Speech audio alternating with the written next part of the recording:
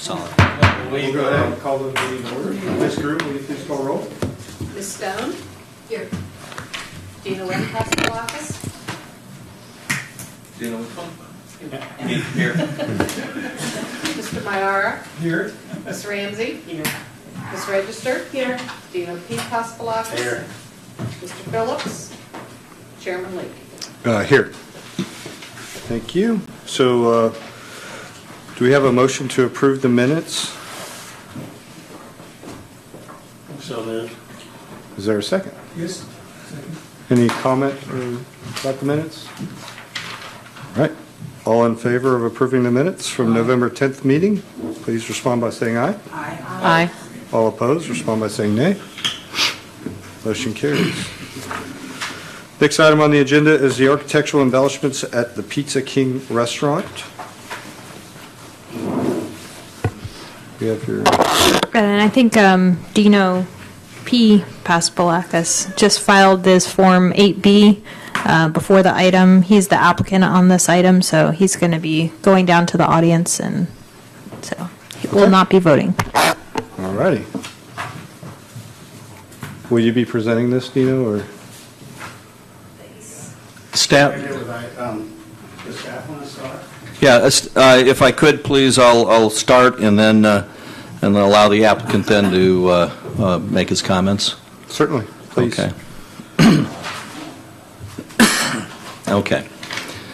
The case is fairly simple. This is the building that's down at the boardwalk directly just to the north of the pier and the Main Street Arch, and it's been a Pizza King for a while, and it's the desire is to upgrade some of the signage that is there, and one piece in particular was to do some architectural embellishments.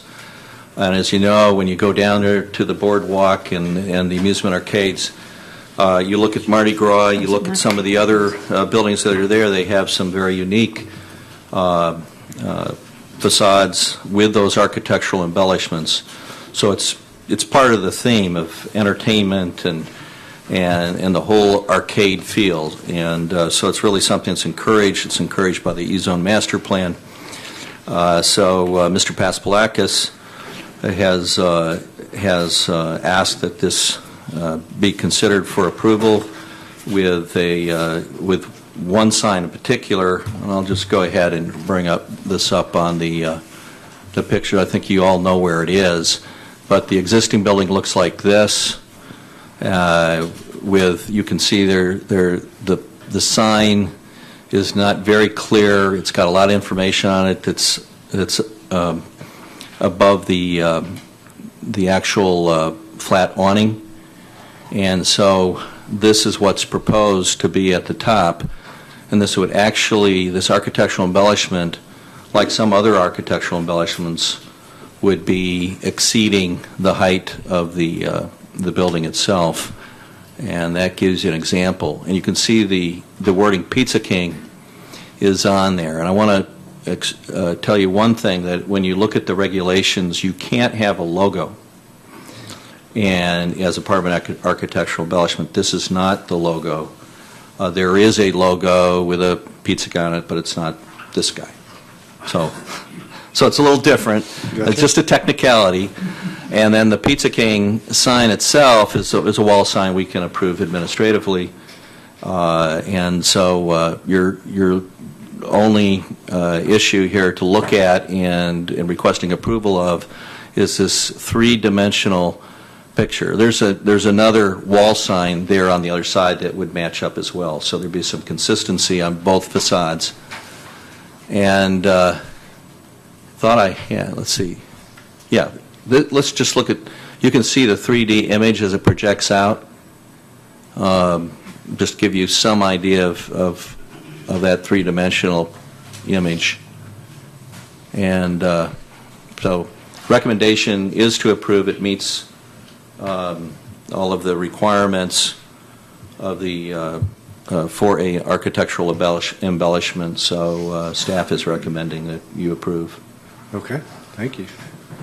welcome. Dino, did you have anything you wanted to add, or do you want to just answer questions? This or- is what the logo currently looks like. It didn't have a picture of it, but I took a picture of it on my phone. It's basically the word piece of cake with a crown above it, so. And then what I did was I made, what you have before you is the actual, I distributed it now. It has Dino Pasapalagas, 565 Riverside Drive. It has the two signs that I'm going to be putting up with the architectural embellishment, and then it continues on to show you other architectural embellishments within the city, including Big Shark, the Mardi Gras, Big Kahunas, and the one that I didn't take a picture of is the one that we passed in 2012, which was the one at the Ocean Deck that they have a really nice one that they just put up. I brought with me Al Townsend, who's going to be putting the sign up.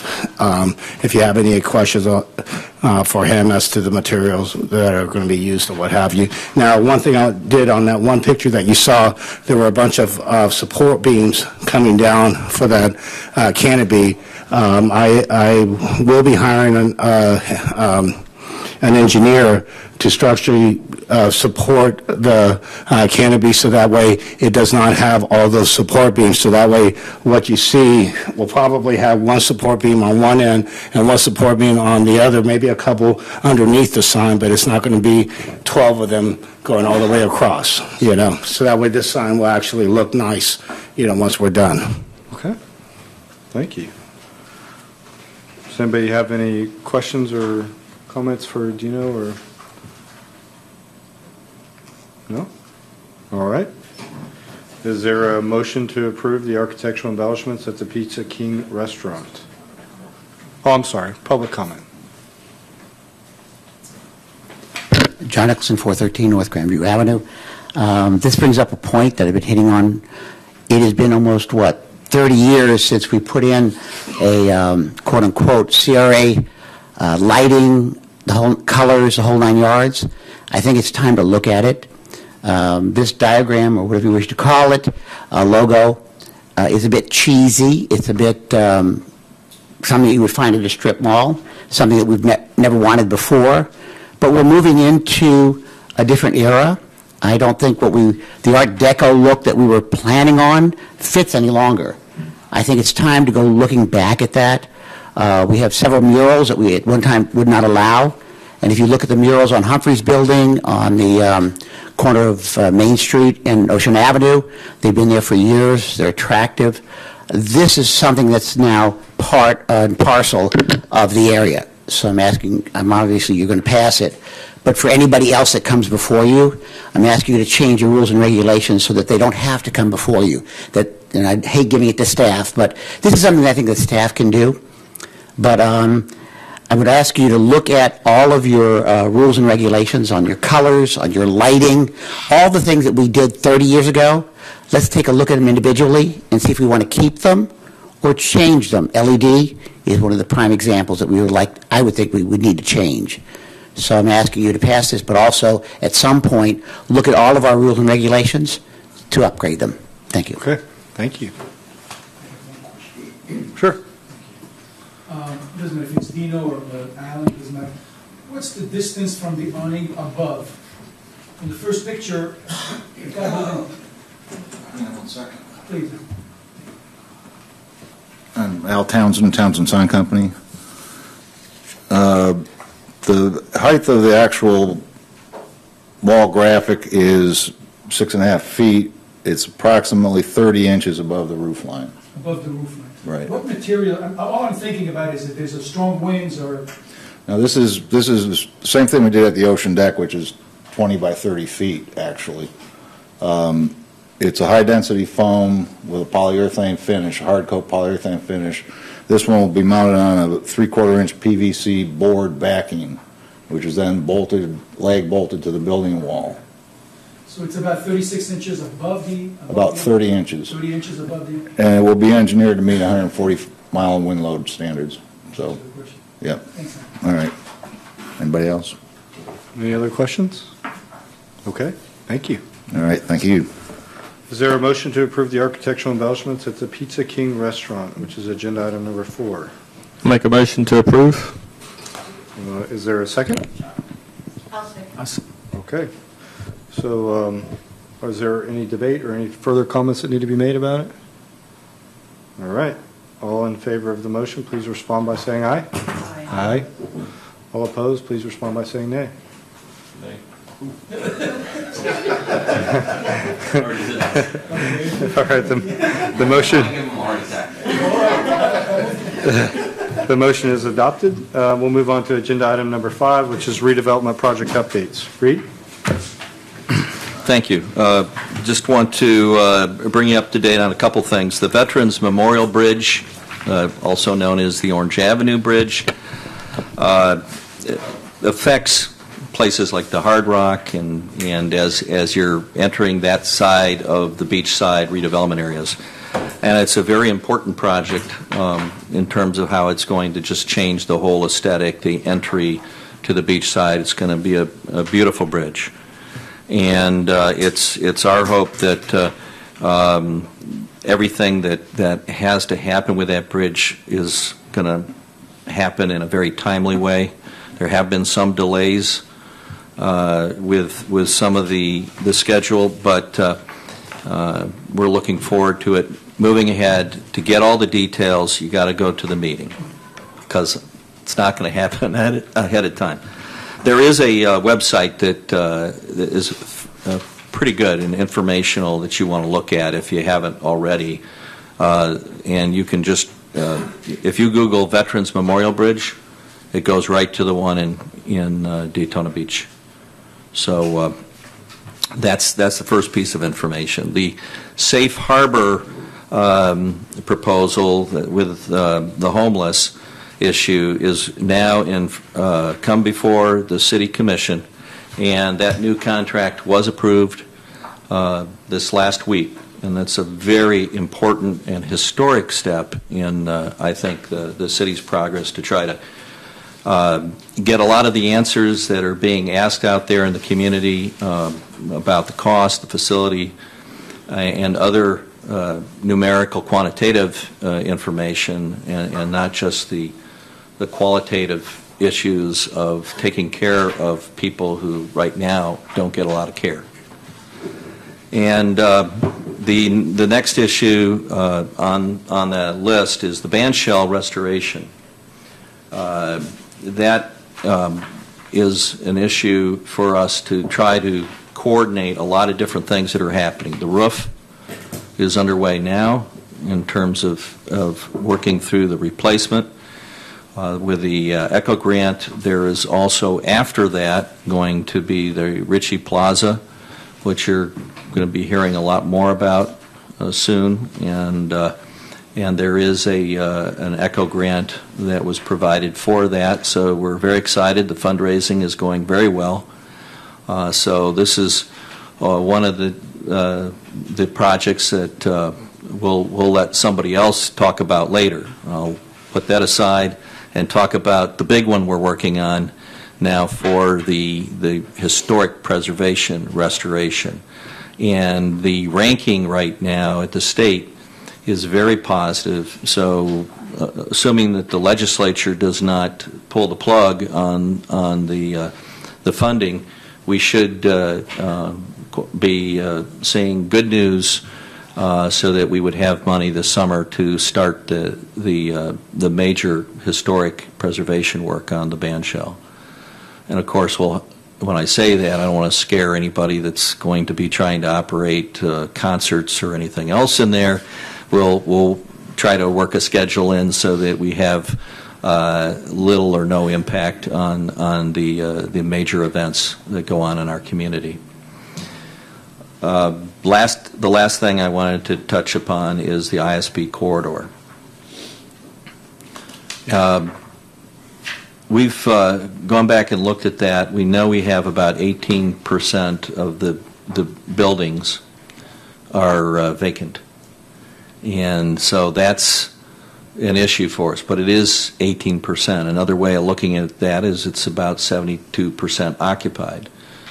Now, having said that, what we occupy buildings with is not always going to be productive or what we want to see on the corridor.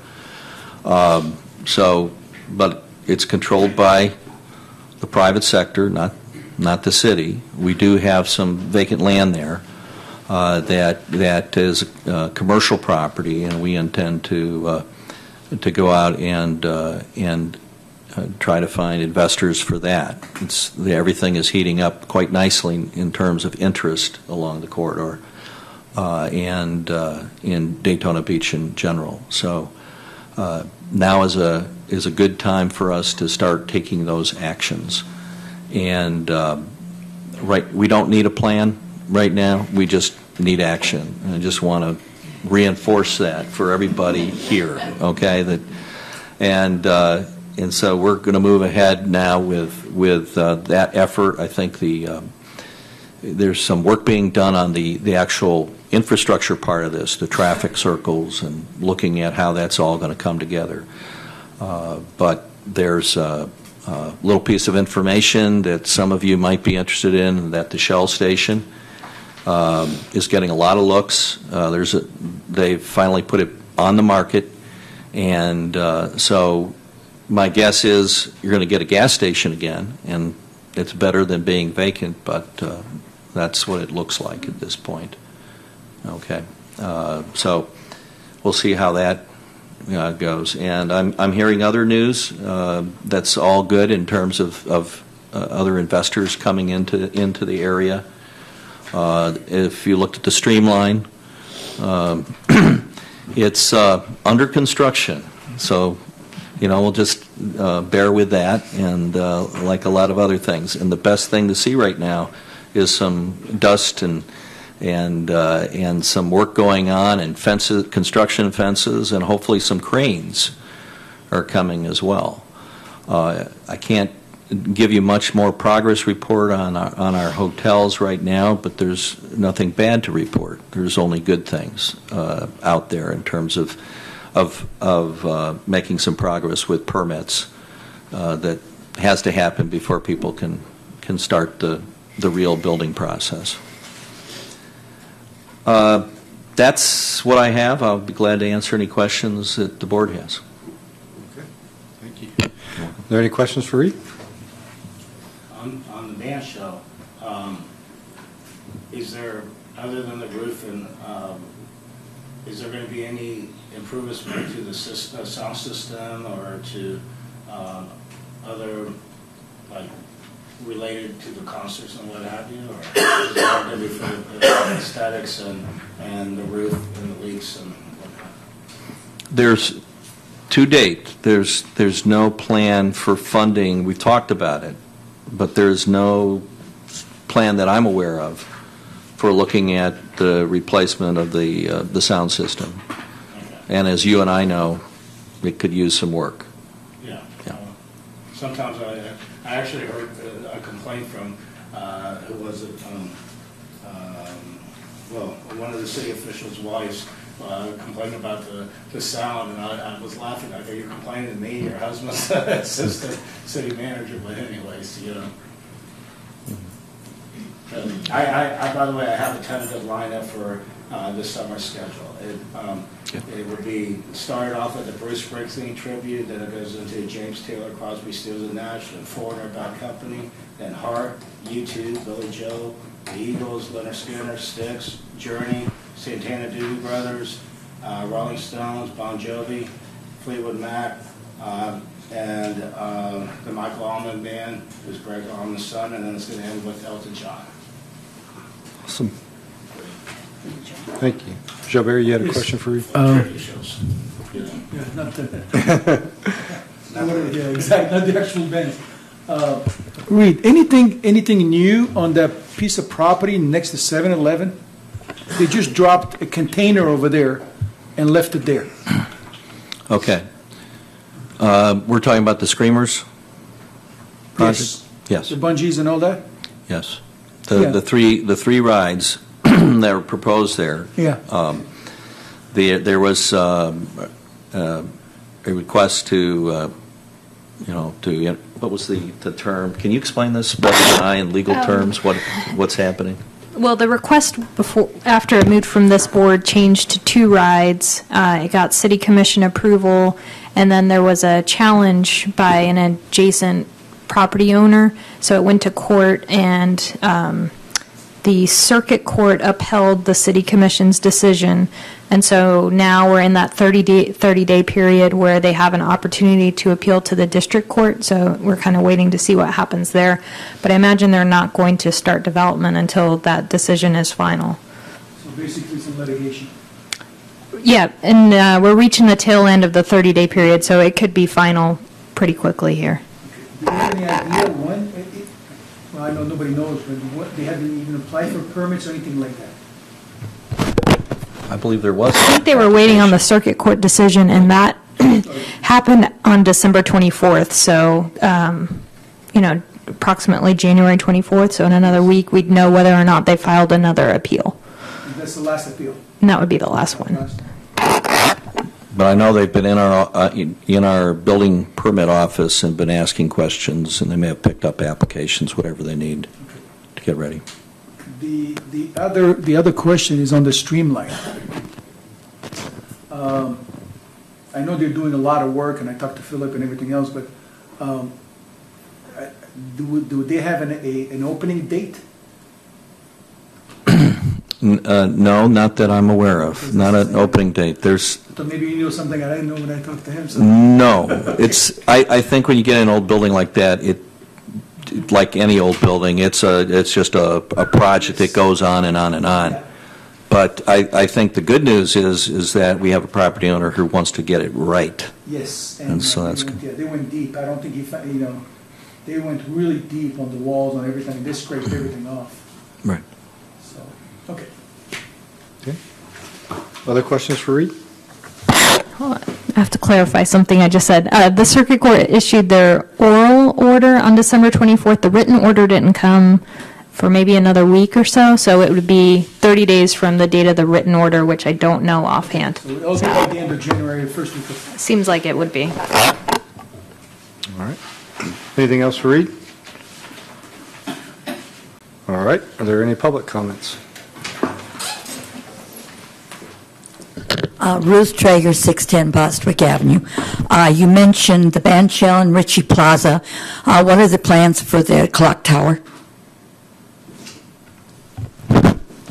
The clock tower is getting funded, and I think we're putting together the work right now for the preservation part of it. The architects have to prepare the spec plans for the actual work, but it's moving on, and can tell you that we're committed to following through and utilizing that grant and get the work done. You're welcome. All right.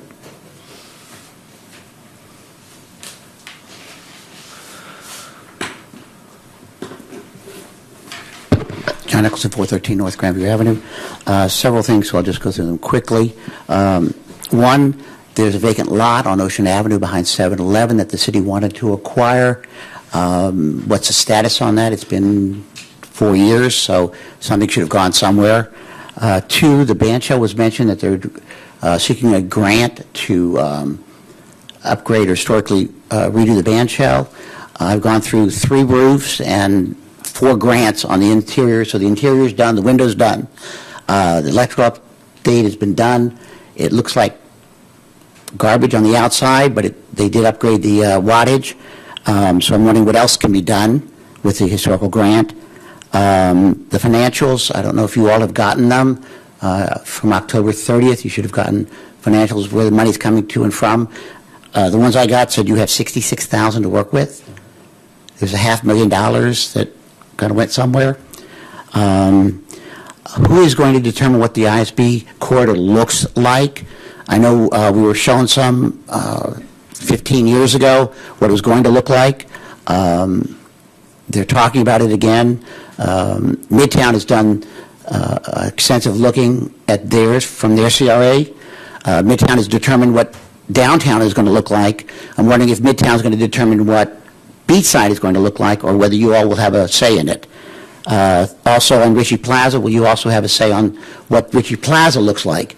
I think it's something that the community should determine what goes on in there, what changes, what doesn't change, et cetera. Third, I was talking to Karen from Boot Hill. All the decorations stop at Hollywood. Years ago, I guess, what, 25, we redid Main Street, and because of zoning, it stopped at Hollywood. The street does not continue, the sidewalk does not continue, the plants, nothing continues past Hollywood. She was wondering if there's a possibility that we could extend the landscaping that we did from the ocean to Hollywood, that half a block to either Peninsula or to the river, so that she can get Christmas decorations, she can get all the stuff that the rest of Main Street gets. I do believe after 25 years it's about time to finish that section.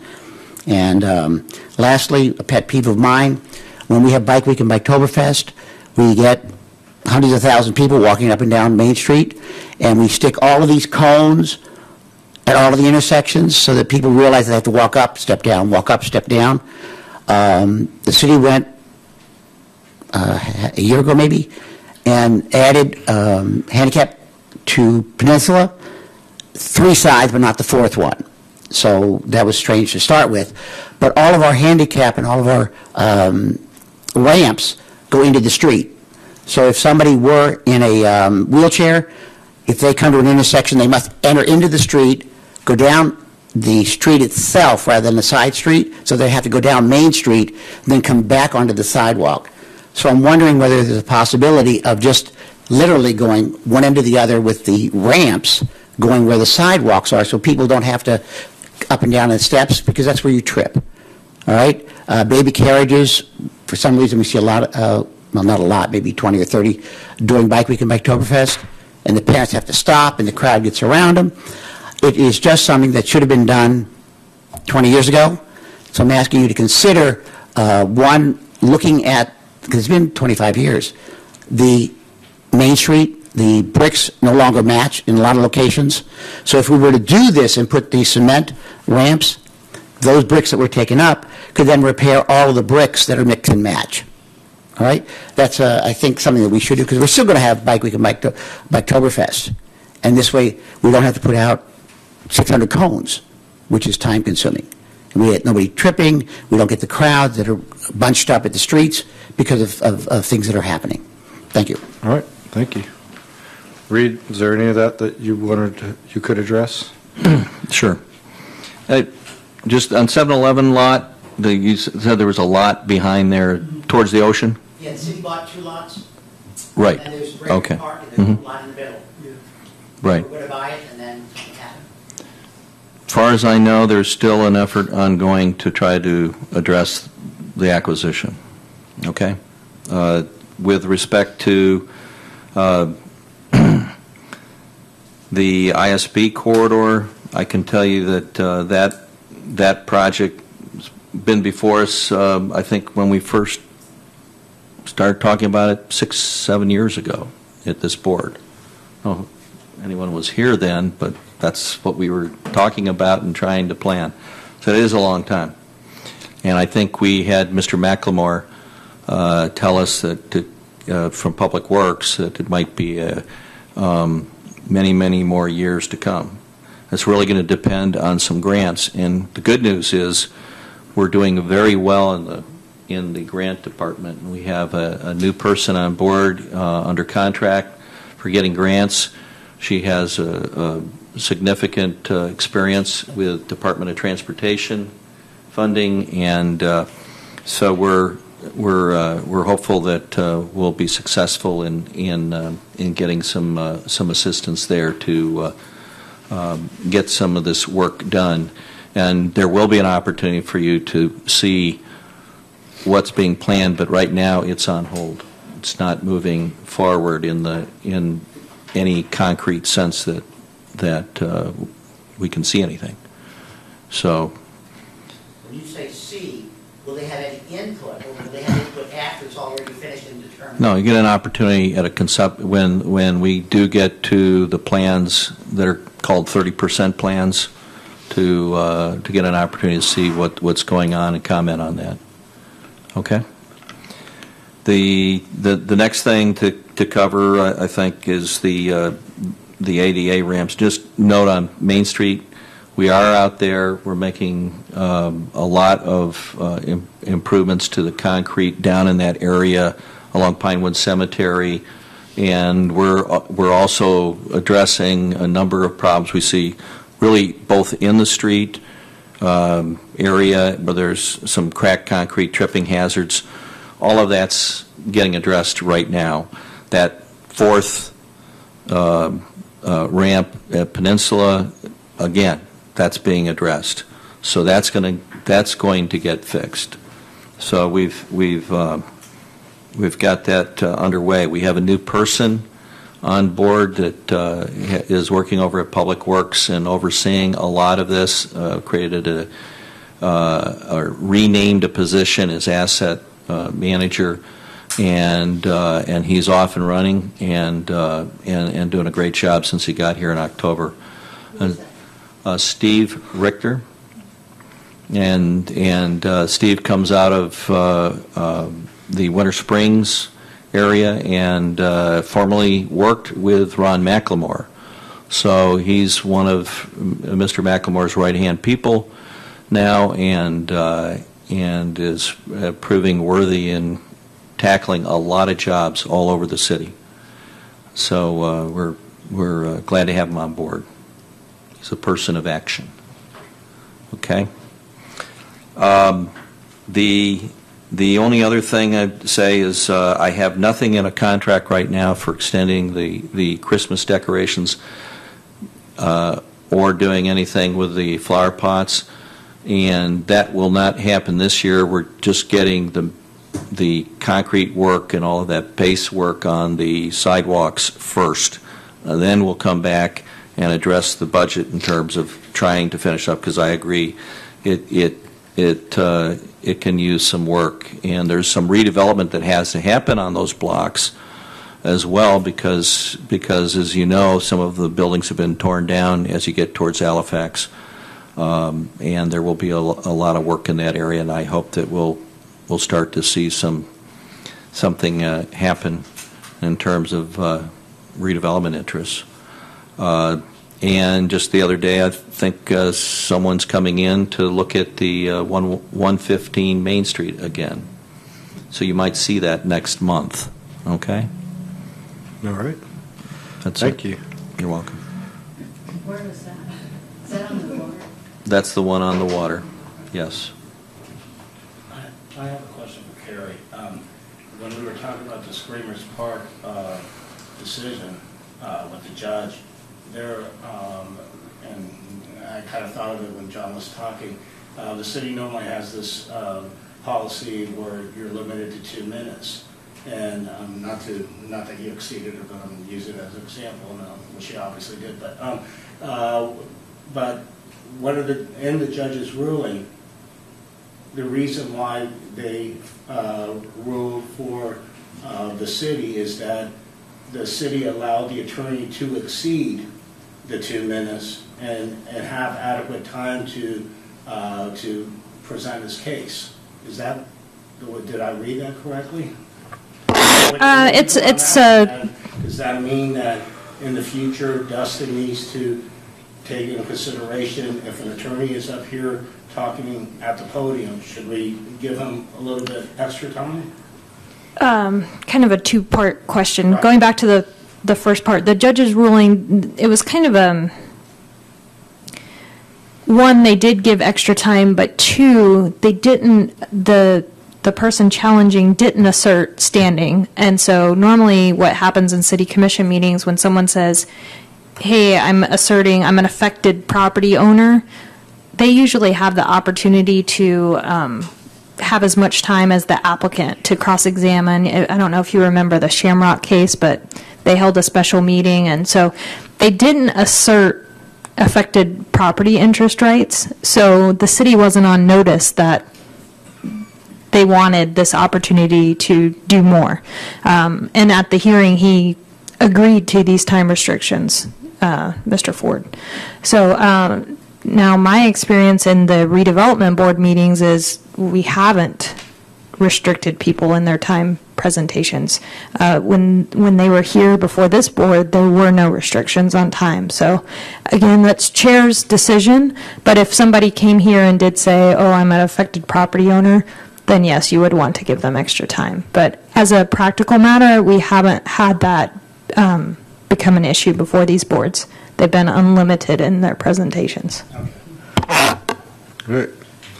So moving on to agenda item number 7, which are board comments. We'll start with Gilbert. My main concern was the Screamers Park. Then the other one I want to ask you to read is right behind 7-Eleven, the property that John was talking about. If I recall, and I think when the city acquired that piece of property, they had a certain time to fix it up, to put landscaping and to put, like every other applicant that had a parking that had to go through the same process. It's been a few years already, and nothing's done. I mean, the fence, I'm not blaming anybody, I'm just saying that whatever is good for one has to be good for the other one. The city has a piece of property right there where it's being neglected until the point where somebody has to make a comment, and then you see the city employees coming in and cleaning it up and fixing the fence because it fell off. And Yeah, I was the last one that made the complaint. I didn't want to say it was, but you see where I'm coming from? Yeah, absolutely. And again, I don't want to put myself in that position where, so, you know, it has to be good. Whatever the city pushes people to do on their piece of property, yes, it has to be the same thing for the city. Again, the reason I'm saying this, I'm right in front of it, and I hear about it, and I see it every morning. You know, they came in, they fixed the fence, but what goes on behind the fence is still really, really bad. And you know, no matter how much we can fix Ocean Avenue, no matter how much landscaping we can do, no matter what, if between the city's property and the corner of Ocean Avenue, something has to be done. I mean, that piece of property, not as bad as the city property, but the corner of Ocean Avenue. Well, and I know some of you have the businesses real close to that area and the pier, Breakers Park, and I would, from my observations going out there every year for the last several years and visiting at 7 in the morning, and now I can get a cup of coffee pretty close by and observe, and it is pretty interesting. It's not only interesting, the transient population, the homeless that are now over there has exceeded anything I've seen. Now, some other people have been around here a long time, but it's very aggressive panhandling that's going on, and you would think there should be something that we can do about that. There's not a lot our police officers can do, and they can talk to people, particularly when they're throwing the garbage out on the ground, as I've seen, and you know, from the waste containers. There is a requirement in the parks. You can't be in there overnight. So there's some things that we can do, but you know, you got to be very careful on trying to address some of the things that are going on right now. I brought it up to Captain Newcomb. Yes. There's more police presence because they drink coffee too, so they go to Starbucks and there's a lot more. But you know, we still got to address the fence problem. We still got to address, you know, the way it looks, and particularly that corner of Ocean Avenue and A1A, where all they come and put a Band-Aid on the fence, and then the next day the fence is off again. Plus, it's a deep, you know which one I'm talking about. Yes, and I have also recently taken some action to try to have that corrected. So it's in process right now to have the property owners fix that up. And you know, when the owners come to town, they're from South America. When they come to town, I tell them about it. Yeah. You know, they don't live here. They don't see what's going on. So it's the same thing as the corner of when Ocean Avenue turns. You know, the old Seaview Hotel. It's the same thing over there. So, but the main thing that I was concerned about is, you know, that corridor, because a lot of people walk towards the boardwalk, towards the pier, and you know, that's a good corridor for people to walk. And there's a lot of walking traffic. So, you know, I ask you, please, you know, we need to see what we can do about it. If the city is looking for somebody to take care of it, listen, I'll put my name on it to take care of it. I don't have a problem because it affects I'm right across from it. But it's something needs to be done about it. I agree. We're looking at all the And aesthetic. it's not that I don't want to be, look, I don't want to look only for myself, but that's the city property. And if people walk around just above the fence, the 4-foot fence, you can see what's going on over there. You know, it's not as clean as, and it reflects on the city too, on the parking. Reed, what I don't understand about the city is, back years ago, we went before the county council and we actually had a lighting ordinance that passed that gave Daytona Beach a special exception in the core area. And the rule is 100 feet from Butler Avenue to 100 feet south of the midpoint of the Main Street street. You know, you're allowed to be, they call it the community redevelopment area, and you're allowed to have an exception to the normal lighting rules that affect Volusia County. If you walk down Breakers Park at night, the lighting there, I haven't know a little bit about this, okay? The rule on that we're allowed is whatever the Illumination Engineering Society of North America's lighting standards for public safety is allowed, which we're talking about candlelight-wise, probably over 20 candlelights. If you walk down the Breakers Park, I would bet that you're not even at 2 candlelights. Why? And we're allowed to have we're allowed to have lighting that reflects onto the beach. So everything that you've done at Breakers Park is contrary to what is allowed to happen over there. And I don't understand why a lot of the elements that you're talking about, you add lighting, a lot of the bum elements are going to go away. And not only that, Dino, and I'm going to elaborate on what you said. When the city acquired that piece of property, and I was present, I know exactly what the city says. Within 18 months, the landscaping is going to be done, the fence is going to be down, and the palm trees and this. They put a lot of people in the corner to do certain things on their property, private properties. And the whole point about the city acquiring that was to beautification. It was a beautification project. It was in 18 months. We all said, all the neighbors said, 18 months we can deal with it. I think 18 months multiplied by 7 now, I think. Well, let's do this. Let me give you a full update of where that park is, and I'm going to get with some people about that. And I could, thank you, I'll do that as well. There is some work that's been done on lighting. They upgraded the fountain that's in the splash park. They've also been working on a contract again for those lots to work on the parking and the landscaping. So I'll go back and find out if we've got any kind of commitment and timeline that's starting to move forward. Okay? Listen, I have the people from Starbucks, I have Gary next door to me. We all agree that, we need to.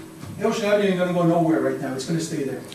It's not going to go nowhere. There's too many private property owners, so it's going to stay there. Now, I'm going to make another comment. The little piece of property next to the city property, I don't think the city is going to be able to get it, but that's my opinion. But it's the lighting. If do you know after 6 o'clock, nobody, absolutely, that parking lot, nobody parks in there. You cannot see as far as your finger, you can put your finger. It's really, really dark. It doesn't benefit me. I got my lights. I add more lights. It just blows the whole street up, but it still looks like a big elephant, white elephant sitting down there not doing anything. It's a shame because it can bring people to the area, not only to me, not only to Starbucks, not only to Ocean Deck, but to the boardwalk, to that whole area. And what people do is, as soon as they get to Harvey, they stop in Harvey, and then they start back again after they sign off Joe Crab Shack, because that whole area, that whole piece of property, that is dark to the max. I mean, it is really, really dark. And lighting is the key. Yeah. And again, I don't want to, I don't want to be the bad guy or anything like that, but, city promised to everybody on Ocean Avenue, said 18 months. We were all sitting at the commission, and everybody says, and if I'm not mistaken, I don't want to put them on the spot, but the city manager said it was going to be in 18 months before they're going to put palm trees, landscaping, and beautification for that piece of property. That was the whole point of taking it, getting it, and staying as a parking lot the rest of the time. But it's still gravel, it's still, weeds growing all over, so. And like I said, no matter what we can do for our properties, it still doesn't look good as far as the, and we're not only us, it's not only us. 7-Eleven just changed hands. And they come and they say, what's going on over there? Who owns that? I mean, no matter how much, that's why my main concern is that piece of property that next to 7-Eleven, once that goes up, then the whole thing is all full. Everything's going to be full. There's nothing's going to be vacant. The only thing's going to be vacant is the city property. Okay. Thank you. Right. Thank you. Carrie, any comments? Dina? I'm good. Good. Suzanne? I think the reason that there's such a problem with these homeless people in the commercial areas is because my personal experience in living in that neighborhood, those homeless people are living in the backyards, on the porches, in the garages of all the houses that are in the entire CRA district. And I think if we have a volunteer police department of people that volunteer, I think that if volunteer police people, because I know the staff is probably very limited to do this with the regular police, but if they would put people walking on the streets like Grandview, Wild Olive, Oleander, and Hollywood, if they would just have 1 or 2 people like they go in pairs and walking up and down the streets, they would see these homeless people oftentimes drinking alcohol on the sidewalks and this sort of thing. And they would actually see them, and they could actually call the police, and the police would come then and, move them on. I've been working with Captain Newcomb now for over a year, and I think I have 1 homeless person. I think we now have 3 owners of 3 homes on Oleander who Captain Newcomb went to and said, to get this homeless person to stop living in the houses, your house, you have to sign a no trespass against this person. And these 3 owners who are absentee owners, see, a lot of the houses in these neighborhoods behind your businesses, they're absentee owners. And all these homeless people that you see up on A1A and on Main Street and all these corners, they live in the neighborhoods. And they live in garages they can get into. They live in tents in the backyard. I've had 2 tents there over the last year or 2 in 3 different houses. They live next to or on the property of a friend of theirs who's managed to put some rent together and rent something behind these houses. So there's a friend there, so that they'll sleep in the vans, they'll sleep around the corners. I've had people sleeping in the corner behind my house. I had dozens of people living in the address next to me. But Captain Newcomb has a very effective way of doing it. It's all legal, and if they go to the owners of the property, and the property owner agrees, they will trespass them. And it does move them off that house. Now, there's one particular person and his friend that I have got them off of 3 houses. Now they're back again. Now, just a few months ago, they're back in the 4th house again, living in the backyard. So I'll have to go to Captain Newcomb and talk to him. But here's my point. If people, volunteer police people, were walking just those 4 or 5 streets, you're talking about 6 blocks this way, 4 blocks this way, on the north and south part of Main Street, if you just had a pair of volunteer policemen walking, or women walking together, on the street during designated hours, they're going to see these homeless people, and then they have a direct line to Captain Newcomb or to the police station there, and they can come and talk to these people. Because these people do not want the police coming up to them, But that's where they are. They're all living in those neighborhoods. You don't think that they walk on foot from across the bridge to come down to A1A to hang out. They live here. That's the problem. So with police, walking police or police volunteers or neighborhood volunteers, walking the streets, seeing the people when they're out on the sidewalk, if they've got alcohol or whatever, or seeing them living, like I know, for instance, when people are living in yards around me, I know that and I can tell people. So I think that's a big part, could be a big part of the solution of controlling this homelessness on the beach side. Just to let you know, I think it was, I would say about, I'm sure John and Mr. Lieber can correct me, we used to have police officers walking. They used to be from the Hilton to where Ocean Avenue starts, Halifax, used to be that like the square that you said. But I think the police department ran out of money. But we used to have 4 officers, 2 during the day and 2 at night. All they did is walk and talk to the business people, and that's all they did. Unfortunately, I think budgets were cut and a lot of stuff was done, and he's shaking his head, he's saying yes, so I'm not going to get into it. But I know we had, we went to the city commission, we asked for the same thing. We said we need officers to walk, and they assigned 4 officers. Or just bicycles even. Yeah, no, you're right, and that program was in effect. It was working great. As a matter of fact, I think for Officer O'Leary, that was there for 7 years. Remember that? Yeah. There you go. It was Officer O'Leary and a couple other officers. And believe me, every business was going, everything okay? Everything sure? See you, bye. And they did that on a 7-day basis. We were told, and they came and said goodbye to everybody else and said, sorry, we ran out of money. That's what we were told. He was great. There was nobody, I mean, he was doing the job legally, but it was clean. There was no homeless from the hardcore area, from the boardwalk to where, I would say, to where Ocean Avenue starts, just after Speedway.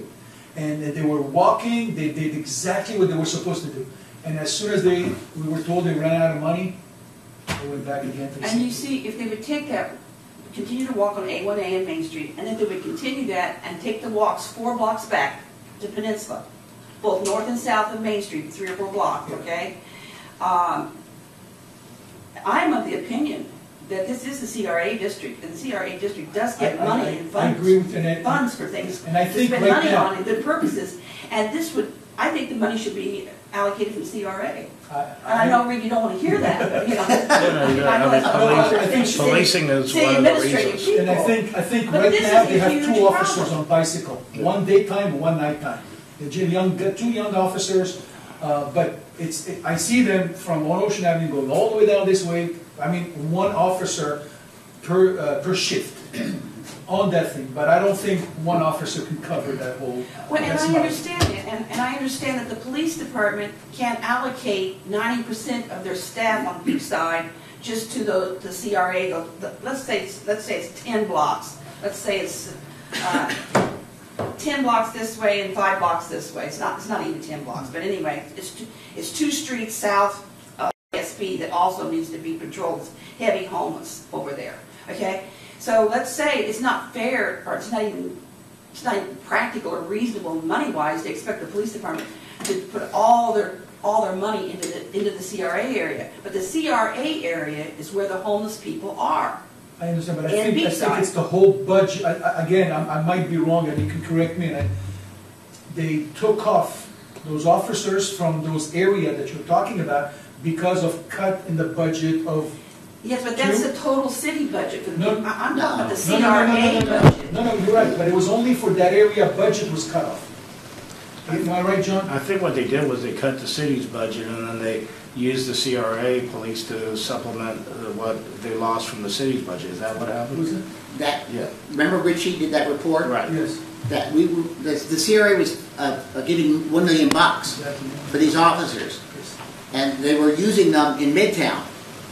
So because the reporting was not kosher, they were dropped.